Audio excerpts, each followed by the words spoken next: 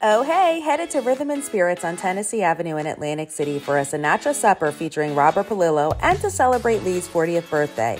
Oh hey DJ Skyline, I started off with the Raspberry Lynchberg cocktail and the Cuzzie special sandwich with that honey whipped ricotta. Delicious. Hubby got the Cacio E Pepe and the Sicilian Tuna Carpaccio.